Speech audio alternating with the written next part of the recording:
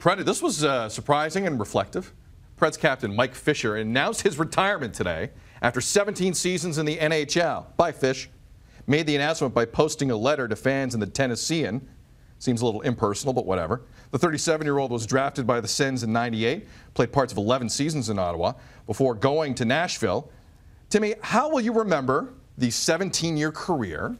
You know, of a guy who was never the best player in the league, obviously, and that's rarefied air, but Mike Fisher had a good career. How will you remember it? Yeah, no, it was a good career, and for those who like stats, 37-year-old top 10 in both franchises that he played for, the Preds and the Sens, top 10 in goal scoring for both teams.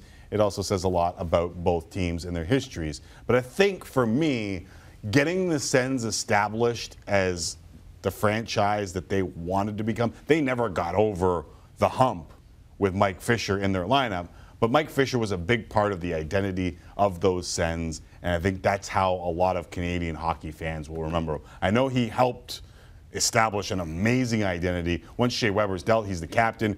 Preds do what they do in this year's playoffs and establish the kind of hockey tradition that you hope runs for years. I think that will end up being his legacy, but I know a lot in this country say that's an Ottawa Senator. Also, because I'm a huge Carrie Underwood fan, I just want to shout out Carrie Underwood. Right. And a big A lot of people did that, eh? Well, that's tough. The pictures of him saying goodbye, other than ours, were more of him with Carrie Underwood, and probably a lot to do with the legacy that they left in Nashville, too. Because let's be honest, him marrying Carrie Underwood and living there and having her do this meant a lot more to the selling of that franchise in Nashville than Mike Fisher ever would have. You know who's having a really good day today, Tim? The Dennis Morgan guy who was pissed off he couldn't sing the anthem much. Yeah. Right? Yeah. Because now Carrie Underwood's like out of the picture. Dennis can sing all the anthems he wants unless Lady Antebellum shows up or something. Dennis Morgan.